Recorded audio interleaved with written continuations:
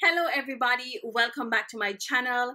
If you just so happen to be stopping by for the very first time, thank you so much for being here. I really do appreciate it, and I'm hoping that on your way out that you click that subscribe button. Now for today's video, I didn't want to use any sort of lighting, so what you see hitting my face right now is the actual natural daylight from the sun that's beaming through my window right now. I wanted you guys to see what the setting powders would actually look like in a natural daylight setting. So I decided, let me just film this during the day and use the natural daylight. So for this demo, I'm going to be using two of the most popular setting powders on the market right now. It's this one from Sacha. It's their Buttercup powder that's been around for some time. Can't remember when exactly, but and the other powder I'm going to be using is this one from Mercier. It's her newly launched translucent loose powder in medium deep. So without further rambling, let's just head straight into the demo.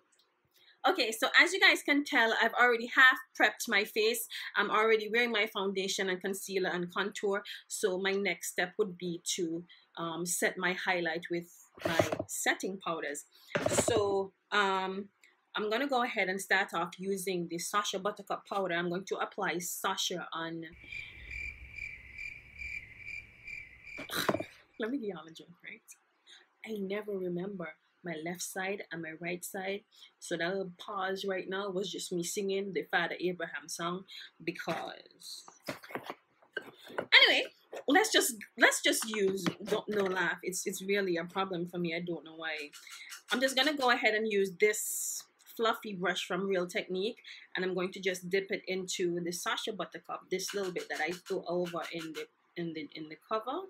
I'm just going to tap it off because I don't want too much. I'm not going to be baking. I'm just going to be pressing it into my skin. I'm going to go ahead and go on my left side. I got it right this time. My left side, and just go ahead and press it in. Press it in lightly. Like that. So this is usually what Sacha looks like whenever I've pressed her in my skin. So what y'all think? Okay, so this is the Sacha side. I'm going to use the same brush, and then I'm going to open my Mercier. By the way, right, if you're medium skin tone, I've tried this like a couple of times. Well, not more than a couple. I've been using this ever since I got it. I've actually rested down Sacha, and I've been using this. But if you're thinking about using this and you're somewhere between the medium skin tone, as you guys can see, this runs really rich and it looks kind of reddish. So for somebody like me who has golden undertones, I actually am very careful when I'm applying this. Hence the reason why I use a mini fluffy brush versus using the actual wedge that most persons would use whenever they're baking. I just think I have more control whenever I use a brush. So I'm going to go ahead and do the same thing. I'm just going to go ahead and put the Mercier on the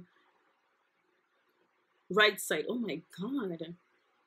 What's wrong with me? Why can't I remember my left from my right? And this is what the Mercier looks like. I want to make sure I add enough so you guys can actually see what the finish actually looks like. So Laura over here and Sacha over here.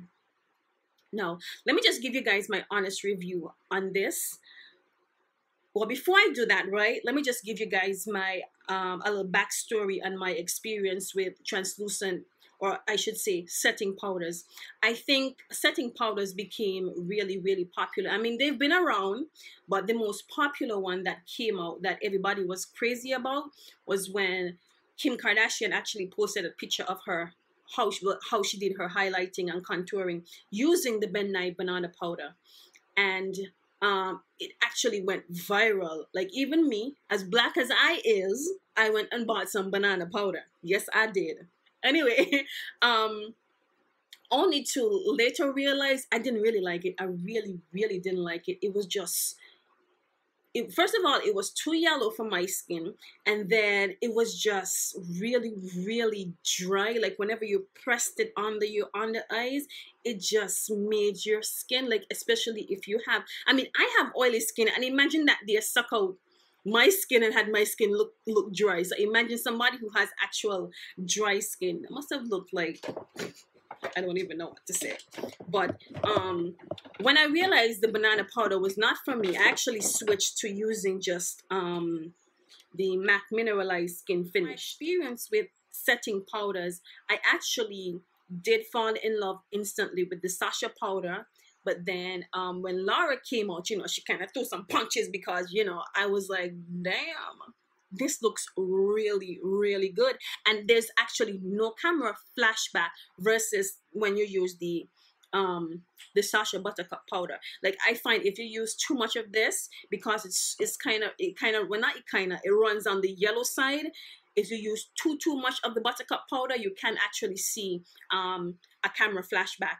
Even with the older Laura Mercier powder, the actual translucent one, when I first got my hands on this and I was using it, I realized I did get camera flashback from this as well, which is what I really didn't like. So I kind of rest her down for some time, and I went back to using just this. Or if I use my Sacha Buttercup powder, I would kind of tone it down a little bit with some of this. Or if I couldn't find this, because sometimes, you know, sometimes you move things around, you can't find them, I would tone it down with some of this.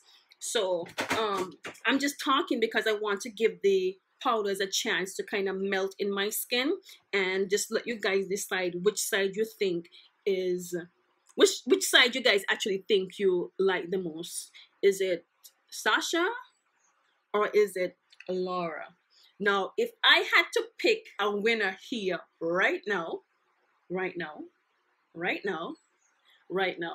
one more right now.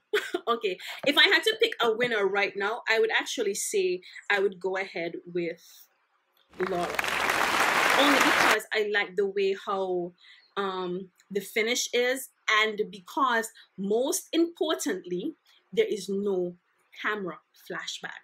So all in all, I would have to say this one is probably my favorite product right now. Now, I'm not saying, let me just raise my voice for a little bit.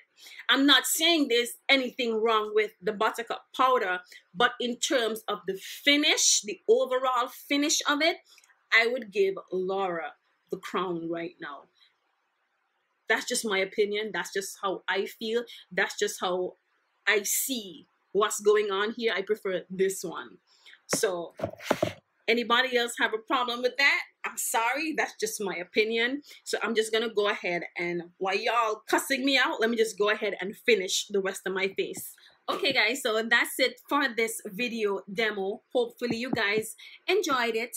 If you did, please be sure to give it a thumbs up. Please be sure to give this video a thumbs up, not it, but the video. Yeah, the video. Also, I want to hear from you guys down in the comment section. Let me know what you think. Which side do you prefer? Is it the left side with the Sacha Buttercup powder, or is it the right side with the Laura Mercier Translucent Loose Setting Powder in Medium Deep? Wow, that's a long name. Now, let me just put a side note or a footnote or a disclaimer. I'm not saying there's anything wrong with the Sacha Buttercup powder, but I'm saying in terms of finish, since I've started using the Laura Mercier powder, I prefer that. And one of the important things, or one of the things that I realized, that there is absolutely no camera flashback.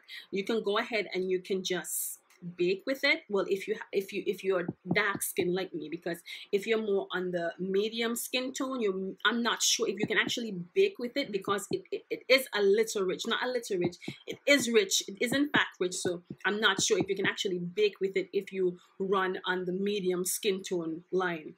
But I absolutely love the satin finish of it.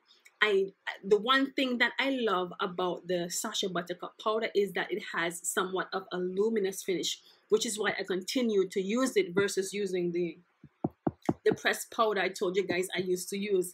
So I'm not saying there's anything wrong with it, but for now, my preference in terms of finish, I prefer using the Laura Mercier powder. So hopefully I cleared up some sort of confusion there.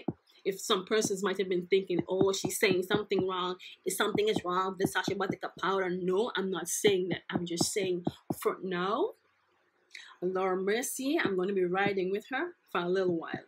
For a little while, just for a little while, you know, or maybe for a long time. Who knows? We'll just see how long the ride goes. For now, we ain't know how far the finish line is, so we can just ride until we see something over there, a red line or something.